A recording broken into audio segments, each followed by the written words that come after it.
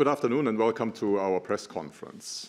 I'm joined here on stage by President Lagarde and Vice President de Guindos. My name is Wolfgang Preußel. We are also joined by journalists on WebEx. As always, if you want to ask a question, please turn on your camera and also the microphones. And with that, I'd like to hand over to President Lagarde, please. Thank you, Wolfgang, and good afternoon to all of you. The Vice President and I welcome you to our press conference. Inflation continues to decline, but is still expected to remain too high for too long. We are determined to ensure that inflation returns to our 2% medium-term target in a timely manner. The Governing Council, therefore, today decided to raise the three key ECB interest rates by 25 basis points. The rate increase today reflects our assessment of the inflation outlook, the dynamics of underlying inflation, and the strength of monetary policy transmission. The developments since our last meeting support our expectation that inflation will drop further over the remainder of the year, but will stay above target for an extended period. While some measures show signs of easing, underlying inflation remains high overall. Our past rate increases continue to be transmitted forcefully. Financing conditions have tightened again and are increasingly dampening demand, which is an important factor in bringing inflation back to target. Our future decisions will ensure that the key ECB interest rates will be set at sufficiently restrictive levels for as long as necessary to achieve a timely return of inflation to our 2% medium-term target. We will continue to follow a data-dependent approach to determining the appropriate level and duration of restriction. In particular, our interest rate decisions will continue to be based on our assessment of the inflation outlook in light of the incoming economic and financial data, the dynamics of underlying inflation, and the strength of monetary policy transmission. We also decided to set the remuneration of minimum reserves at 0%. This decision will preserve the effectiveness of monetary policy by maintaining the current degree of control over the monetary policy stance and ensuring the full pass-through of our interest rate decisions to money markets. At the same time, it will improve the efficiency of monetary policy by reducing the overall amount of interest that needs to be paid on reserves in order to implement the appropriate stance. The decisions taken today are set out in a press release that is available on our website. The details of the change to the remuneration of minimum reserves are provided in a separate press release to be published at 3:45 Continental European Time. I will now outline in more detail how we see the economy and inflation developing, and will then explain our assessment of financial and monetary conditions. Looking at the economic activity first, the near-term economic outlook for the euro area has deteriorated, owing largely to weaker domestic demand. High inflation and tighter financing conditions are dampening spending. This is weighing especially on manufacturing output, which is also being held down by weak external demand. Housing and business investment are showing signs of weakness as well. Services remain more resilient, especially in contact-intensive subsectors such as tourism. But momentum is slowing in the service sector. The economy is expected to remain weak in the short run. Over time, falling inflation, rising incomes, and improving supply conditions should support the recovery. The labor market remains robust. the unemployment rate stayed at its historical low of 6.5% in May, and many new jobs are being created, especially in the services sector. At the same time, forward-looking indicators suggest that this trend might slow down in the coming months and may turn negative for manufacturing. As the energy crisis fades, governments should roll back the related support measures promptly and in a concerted manner. This is essential to avoid driving up medium-term inflationary pressures, which would otherwise call for a stronger monetary policy response. We welcome the recent Eurogroup statement on the euro area fiscal stance, which is consistent with this assessment. Fiscal policies should be designed to make our economy more productive and to gradually bring down high public debt. Policies to enhance the euro area's supply capacity can help reduce price pressures in the medium term while supporting the green transition, which is also being furthered by the Next Generation EU programme. The reform of the EU's economic governance framework should be concluded before the end of this year. Let's look at inflation. Inflation came down further in June, reaching 5.5% after 6.1% in May. Energy prices fell again, dropping by 5.6% year-on-year. Food price inflation continued to slow but remained high at 11.6%. Inflation, excluding energy and food, edged up to 5.5% in June, with goods and services following diverging trends. Goods inflation decreased further to 5.5% from 5.8% in May. Conversely, services inflation rose to 5.4% from 5% in May, owing to robust spending on holidays and travel, and also reflecting upward base effects. The drivers of inflation are changing. External sources of inflation are easing. By contrast, domestic price pressures, including from rising wages and still robust profit margins, are becoming an increasingly important driver of inflation. While some measures are moving lower, underlying inflation remains high overall, including owing to the persistent impact of past energy price increases on economy-wide prices. Although most measures of longer-term inflation expectations currently stand at around 2%, some indicators remain elevated and need to be monitored closely. Turning now to our risk assessment. The outlook for economic growth and inflation remains highly uncertain. Downside risks to growth include Russia's unjustified war against Ukraine and an increase in broader geopolitical tensions, which could fragment global trade and thus weigh on the euro area economy. Growth could also be slower if the effects of monetary policy are more forceful than expected, or if the world economy weakens and thereby dampens demand for euro area exports.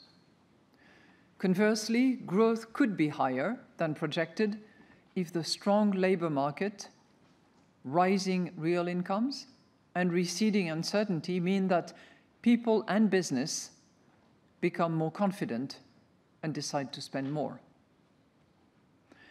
Upside risks to inflation include potential renewed upward pressures on the costs of energy and food, also related to Russia's unilateral withdrawal from the Black Sea Grain Initiative.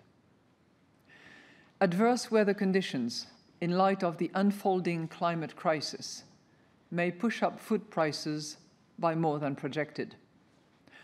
A lasting rise in inflation expectations above our target or higher than anticipated increases in wages or profit margins could also drive inflation higher including over the medium term. By contrast, weaker demand, for example, owing to a stronger transmission of monetary policy, would lead to lower price pressures, especially over the medium term. Moreover, inflation would come down faster if declining energy prices and lower food price increases were to pass through to the prices of other goods and services more quickly than currently anticipated. Let's look at the financial and monetary conditions. Our monetary policy tightening continues to be transmitted strongly to broader financing conditions. Risk-free interest rates over short to medium-term maturities have increased since our last meeting, and funding has become more expensive for banks, in part owing to the ongoing phasing out of the ECB's targeted longer-term refinancing operations known as TLTRO. The large TLTRO repayment in June went smoothly, as banks were well prepared. Average lending rates for business loans and mortgages rose again in May to 4.6% and 3.6% respectively. Higher borrowing rates and the associated cuts in spending plans led to a further sharp drop in credit demand in the second quarter, as reported in our latest bank lending survey. Moreover, credit standards for loans to firms and households tightened further, as banks are becoming more concerned about the risks faced by their customers and are less willing to bear these risks. Tighter financing conditions are also making housing less affordable and less attractive as an investment, and demand for mortgages has dropped for the fifth quarter in a row. Against this background, the annual growth rate of lending continued to decrease in June, falling to 3% for firms and 1.7% for households, with annualized growth rates of 0% and minus 0.2% in the second quarter, respectively. Amid weak lending and the reduction in the Eurosystem balance sheet, the annual growth rate of broad money fell to 0.6% in June, with an annualized growth rate of minus 1.1% in the second quarter. To conclude, inflation continues to decline, but is still expected to remain too high for too long. The Governing Council therefore today decided to raise the three key ECB interest rates by 25 basis points. Our future decisions will ensure that the key ECB interest rates will be set at sufficiently restrictive levels for as long as necessary to achieve a timely return of inflation to our 2% medium-term target. We will continue to follow a data-dependent approach to determining the appropriate level and duration of restriction. In particular, our interest rate decisions will continue to be based on our assessment of the inflation outlook in light of the incoming economic and financial data, the dynamics of underlying inflation, and the strength of monetary policy transmission. In any case, we stand ready to adjust all of our instruments within our mandate to ensure that inflation returns to our medium-term target and to preserve the smooth functioning of monetary policy transmission. We are now ready to take your questions. Thank you. Thank you, President Lagarde. And the first question goes to Jana Rando of Bloomberg News. Jana, please. Good afternoon, Madam President. Good afternoon. Two questions, as always. Does the absence of guidance for September, I assume you expected such a question, mean the Governing Council is equally open to another hike, to a pause, or even to the conclusion that rates have already reached their peak? That would be the first. And the second one, I'm wondering how much of your decision on lowering the remuneration of minimum reserves has been, or how much of that was driven by concerns over central bank losses? Thank you. thank you very much for your two questions. You know what, let me just remind you what we have been doing. And I'll come to your interest, which is what happens next. But let me just remind you what we're doing and what we have been doing. We are raising interest rates, all three rates, by 25 basis points. And this is the 9th decision to hike that has been taken in a matter of 1 year. So invariably, one meeting after the other, we have raised rates. The DFR is now at 375. And this decision that was unanimously agreed amongst all members of the Governing Council is driven by one key determination, which is to bring inflation to target, our target, which is medium-term inflation. There is unanimous determination to do so. What have we decided as well? And I'll come to your minimum remuneration because that was your second question. We have also decided, and I'm going to quote because it's a sentence that you might hear over and over, not this time, next time, and future times. We say, our future decisions will ensure that the key ECB interest rates will be set at sufficiently restrictive levels for as long as necessary to achieve a timely return of inflation to our 2% medium-term target. So some of you may have noticed a slight change of a verb. And that is not just random or irrelevant. And I think it's predicated on our determination to be data dependent. So I have said on many occasions that we had ground to cover, or we have more ground to cover. What I'm saying here is that data and our assessment of data will actually tell us whether and how much ground we have to cover. So we are deliberately data dependent, and we have an open mind as to what the decisions will be in September and in subsequent meetings, because this determination based on data might vary from one month to the other. So we might hike and we might hold. And what is decided in September is not definitive. It may vary from one meeting to the other. So I hope it's very clear that we are not in the domain of forward guidance, but we are very strongly rooted in our determination to break the back of inflation and to take inflation back to 2% medium term on a sustainable basis. And to do that, we will be informed by data, we will analyze the data, and we will then decide at that point in time, we will have the inflation outlook, we will have 2 readings of inflation with all the underlying dissection and understanding of it, and we will have even more understanding of our monetary policy transmission. And that will be repeated every governing council after every governing council so that we can make sure that, as I said, we break the back of inflation. Now, on your second question, our primary job is to set monetary policy so that inflation stabilizes at 2% over the medium term. No dispute about that. But we also have a public duty to make the implementation of our monetary policy as efficient as possible. So by cutting the remuneration on minimum reserves only, that's the basis that we will use, cutting it to 0, we will reduce the amount of interest that we pay, which means the implementation of our policy is going to be more efficient.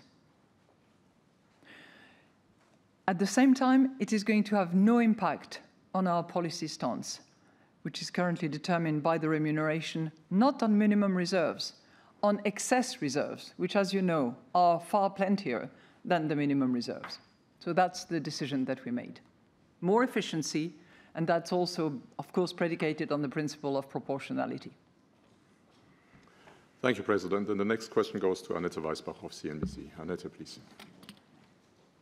Thank you very much for taking my question. I have a question on the discussion concerning the time lag of monetary policy decisions and the effect it will have on inflation, because you have, of course, tightened at a record pace now, and there are discussions that one first has to wait a little bit until to really see the materialization of those rate hikes. So how are discussions going on that front?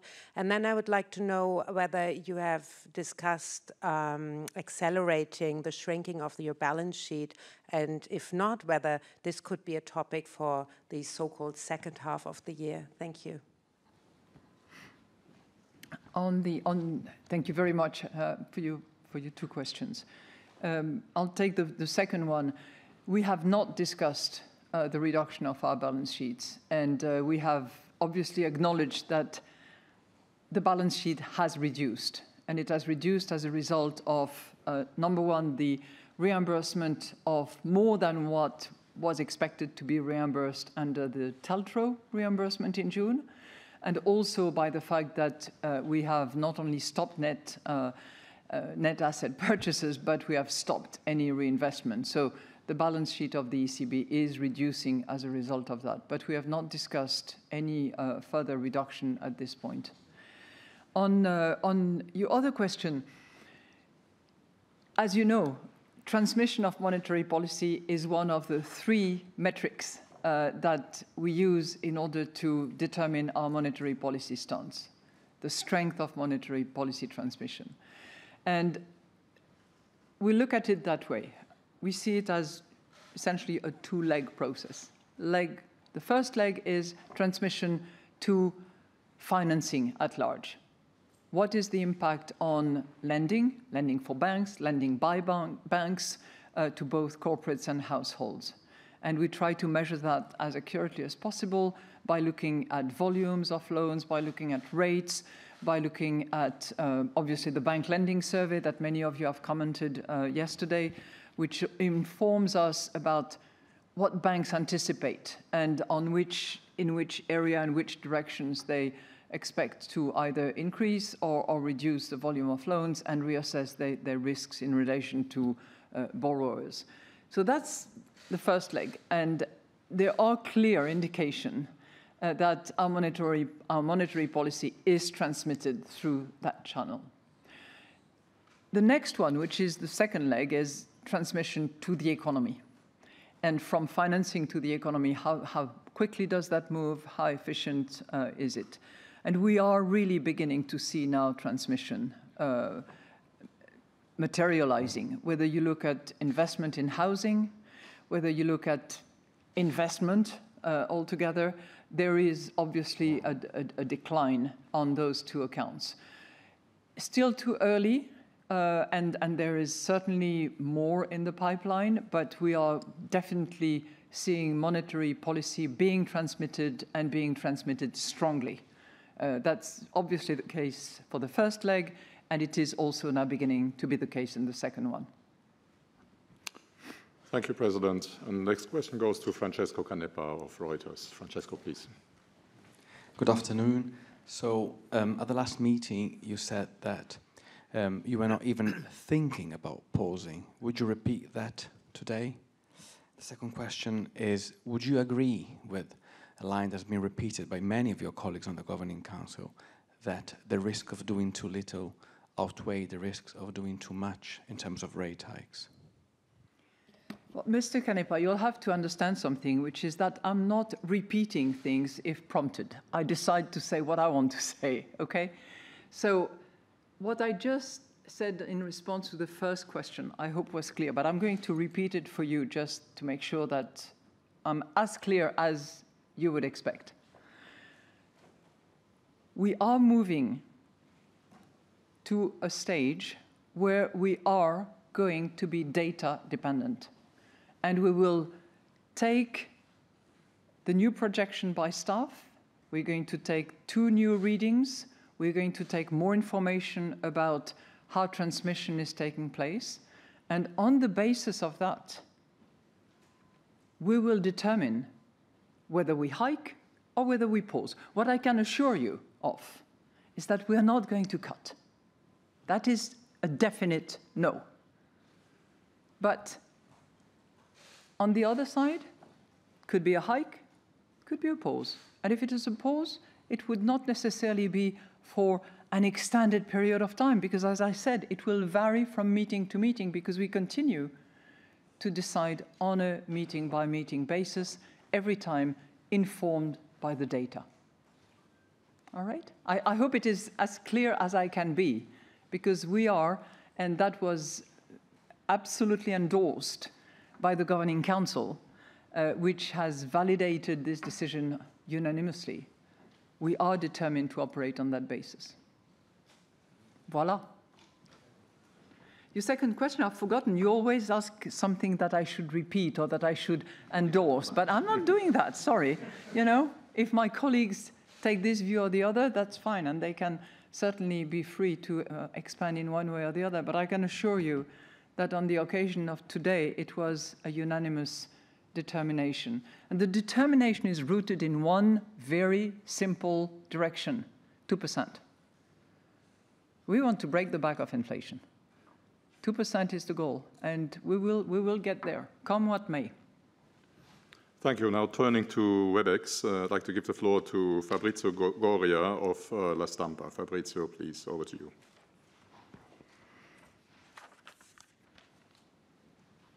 Thank you, Wolfgang, and thank you for Madame Lagarde for this opportunity. I have two questions. Actually, one is on the financial stability.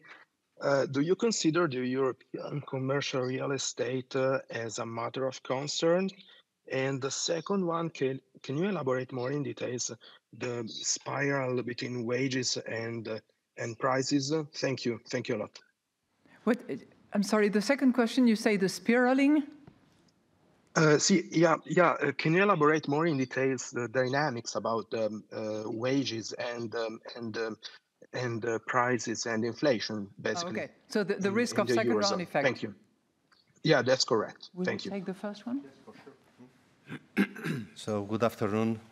With respect to commercial real estate, it's quite clear if you look at our financial stability review that we have paid a lot of attention to commercial property and to the declines in prices.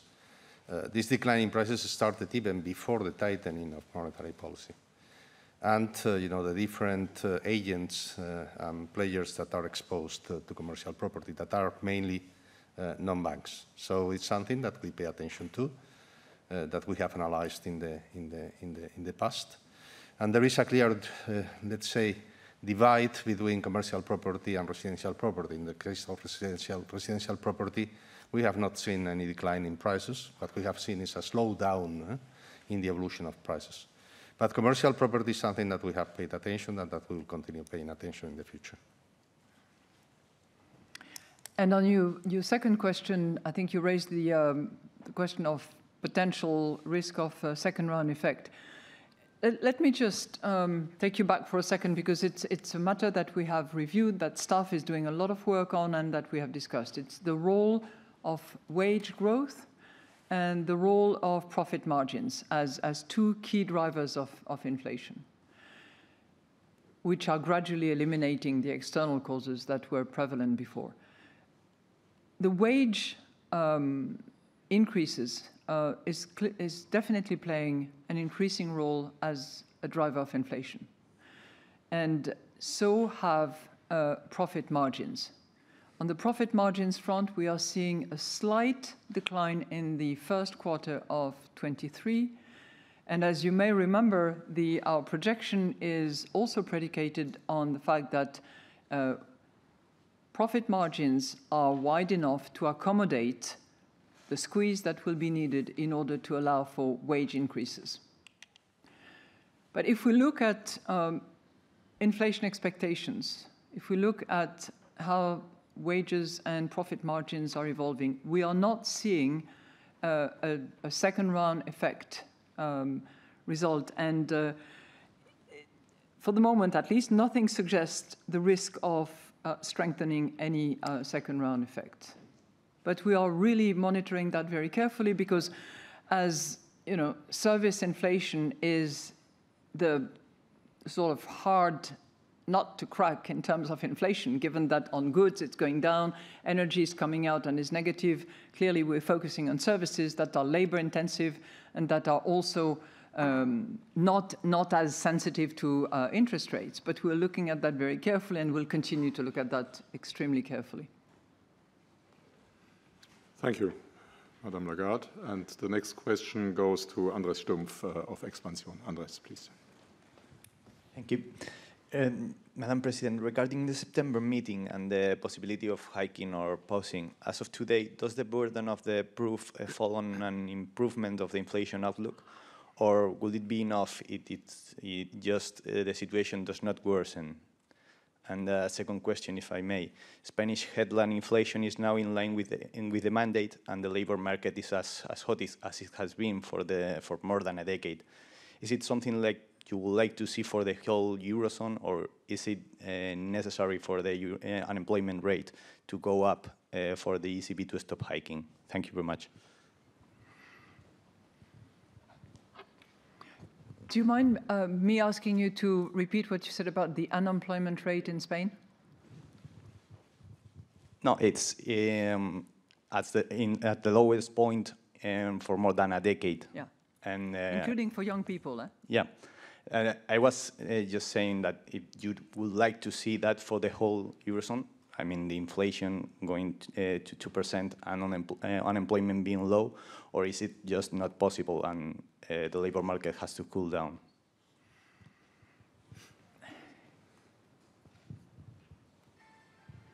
I'll start with that one, your question about Spain, because it demonstrates the beauty of Europe and the heterogeneity that we have amongst the 20 countries that are members of the euro area. Obviously, the numbers that we see now for Spain, with inflation trending towards 2% and hopefully sustainably so, plus unemployment numbers that are as low as they have ever been, is a good set of numbers for the country and for the economy at large. It is not the same in all member states, and there are member states where inflation is still very high and has been high and is expected to remain high for longer. So we have to be very attentive to the aggregate number.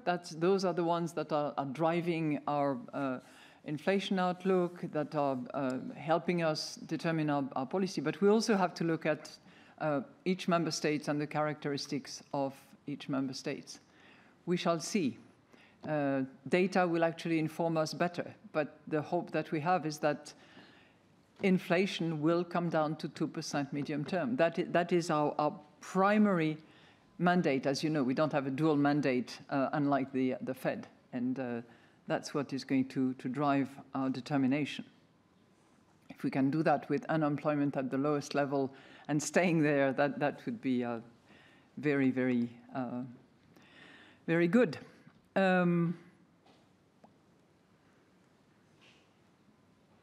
It's funny because you ask the question of a lawyer. The issue of the burden of proof is very often a lawyer's issue. I think the burden of proof is going to be on the data, because we are determined to bring inflation back to target, but we are also going to be in the hands of data and the assessment of data. So the burden of proof is going to be on data. Thank you. And the next question goes to Martin Arnold of the Financial Times. Martin, please. Thank you. Madame Lagarde, two questions for you. First of all, how much do you think tighter monetary policy is contributing to the weakness in the Eurozone economy that you identified? And secondly, what would it take in terms of reduction in your growth forecast and a reduction in your inflation forecast in September for you to pause interest rate rises? Thank you. Thank you very much, Martin. What we are working on and what staff is trying to be as detailed, specific, and conclusive about is the impact of our monetary policy on inflation. So this is really what is the focus and what is driving us. What impact our interest rate hikes have produce and will produce on inflation. And obviously the exercise of producing the inflation outlook that will be conducted in September by ECB staff will be very informative for the Governing Council to determine how much has been transmitted and what is expected to continue to be transmitted. As I said earlier on to Annette, in the financing leg, a lot has been transmitted, a lot, we know that. In the economy at large, not as much yet. And your second question is totally hypothetical, and I understand, you know, why you would want me to answer that question. But there are so many data and so much to take on in terms of the projection that will be produced in September that I cannot answer your question in advance. We will really have to see. Thank you. And next question goes to Jean-Philippe Lacour of Agence France-Presse, AFP. Jean-Philippe, please. Bonjour, Madame la Présidente. Bonjour. Yeah, you're suggesting a possible pause in rates, je pèse mes mots, in the near future. Does that mean that during this period of possible pause, we could see an acceleration of the QT? And then it would be like a trade-off among doves and hogs at the Governing Council. Thank you very much, Mr. Lacour.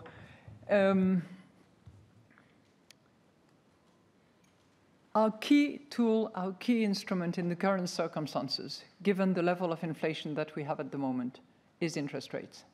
So there will be no trade-off between either interest rate or QT.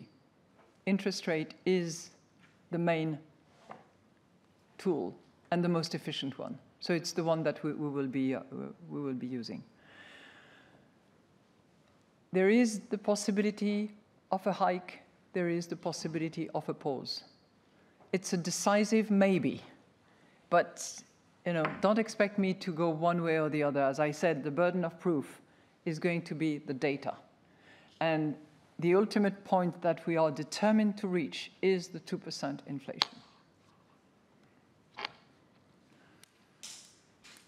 Thank you. Next question goes to Jan Malin of Handelsblatt. Jan, please. Thank you. Good afternoon, Madame Lagarde. You've mentioned that several economic indicators recently have been weaker than expected, and there's some economists warning already that the ECB is overdoing it with rate hikes. So, and they think that more patience would be necessary. So what's your response on that? And my second question, climate activists criticize that green bond purchases of the ECB under the new scoring system have largely stopped. Have you perhaps promised too much in terms of what the ECB can contribute to climate protection? Thank you. So we would be doing too much and promising too much. Look, doing too much is certainly not something that we are considering. What we are focusing on is the inflation numbers. We are committed to deliver 2% headline medium term on a sustainable basis in a timely manner. This is our commitment. This is the drive of the Governing Council. When I look at headline numbers, when I look at core inflation number, when I look at all the many measures of underlying inflation, trying to really isolate the most robust element and removing the most volatile part of it, we are seeing inflation that is still too high and that we project to remain too high for too long. So we have to do what we have to do, which is currently to hike. We know that we are getting closer, but we also know that the options are on the table to continue to hike or to hold. And we also know that it will vary meeting by meeting because we want to be determined by the data and the analysis and the assessment that we make of the data. It's not surprising that it is transmitting to the financing channel. It is not surprising that there is less investment in housing. It is not surprising that there is less investment altogether. This is the intended impact of the monetary policy stance that we have determined. And this is precisely what will return inflation to target.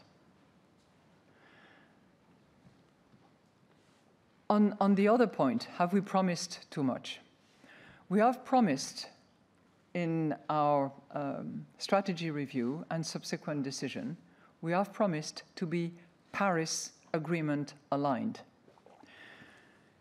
And obviously, as noticed by all of you and as noticed by Greenpeace as well, we stopped any asset purchases under the asset purchase program because we are no longer reinvesting. So as a result of that, under the CSPP, we are not reinvesting. We are letting that portfolio into runoff mode. What we have decided is that we will stick to our commitment to be Paris Agreement aligned. And we will, in the course of 23, elaborate the means and the ways by which we will be Paris aligned. I just want to remind you, and this is not to distract me for a second from the fight against inflation, but I just want to call your attention to the massive amount of work that is being done in the supervision arm of the ECB in order to really raise the level of awareness and the level of concern by banks and through banks by their clients. And this is really beginning to work. Thank you. Turning back to WebEx, I'd like to give the floor to Tom Fairless of the Wall Street Journal. Tom, please.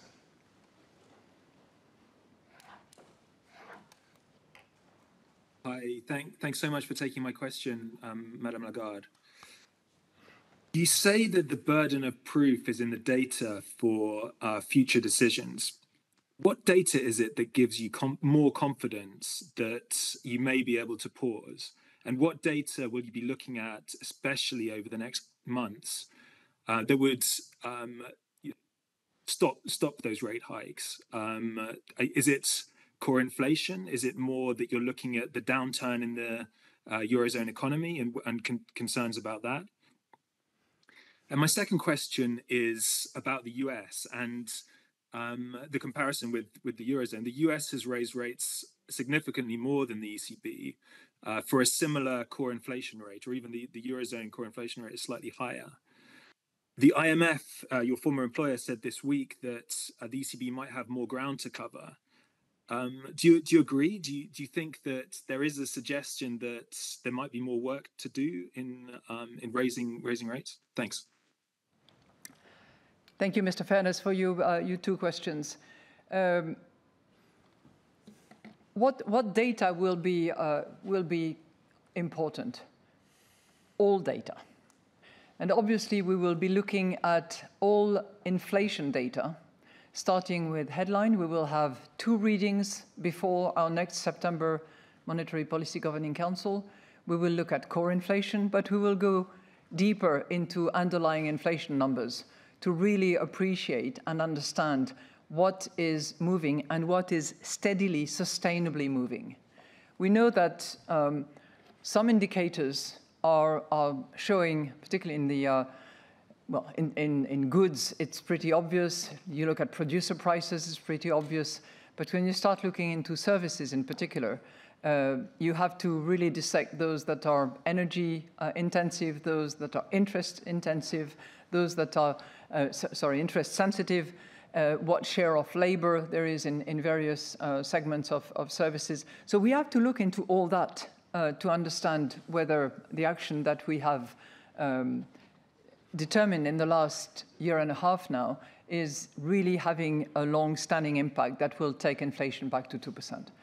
Don't forget also that we will be looking at the inflation outlook that will be produced by the ECB, which will give us, again, the expected path of inflation, and the readings for 24 and 25 will obviously be very informative for us.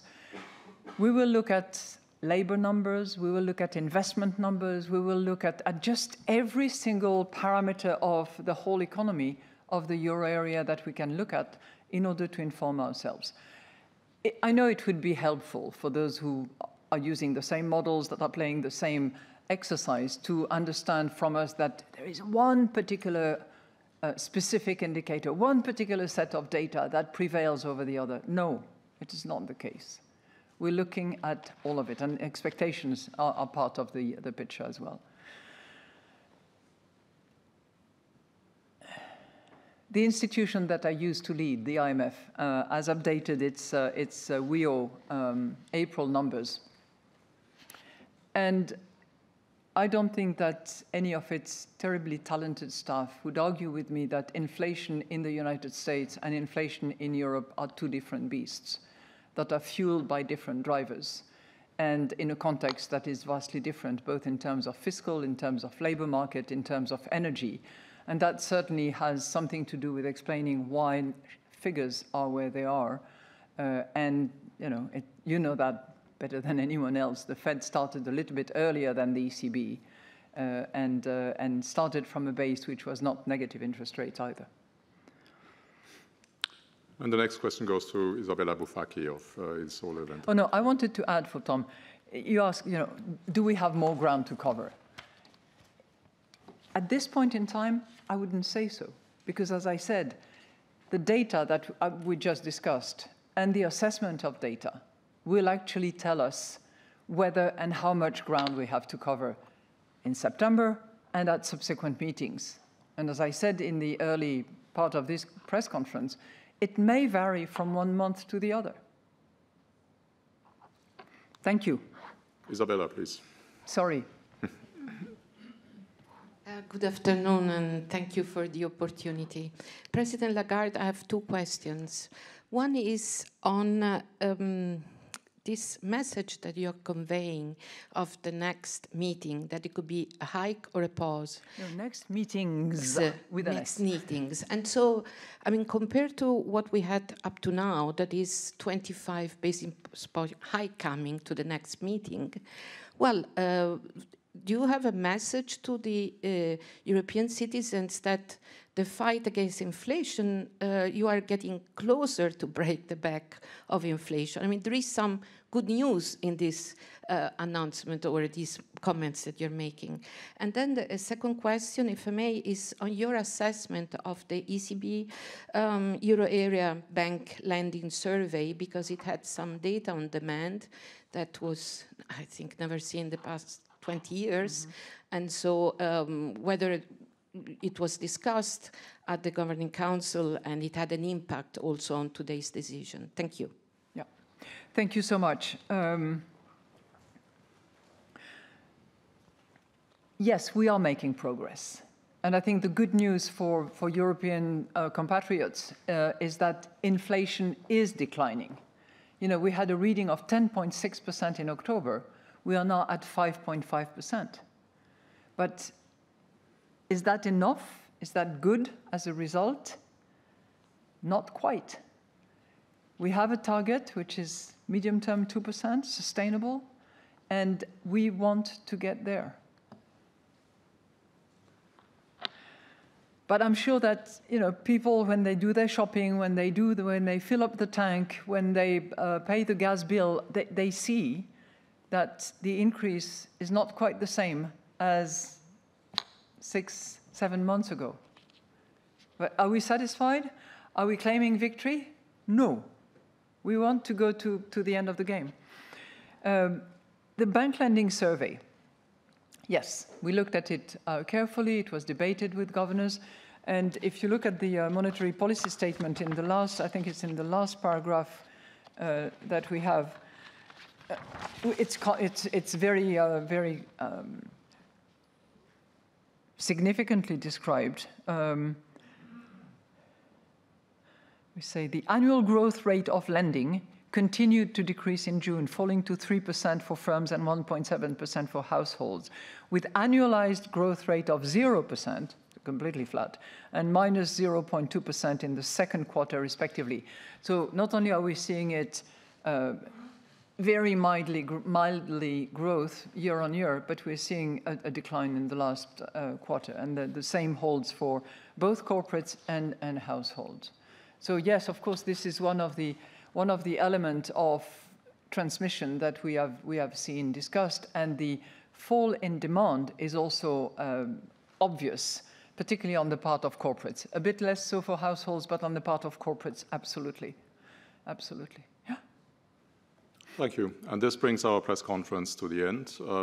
We wish you a very nice and happy summer, and see you back here for our next press conference on the 14th of September. Thank you very much.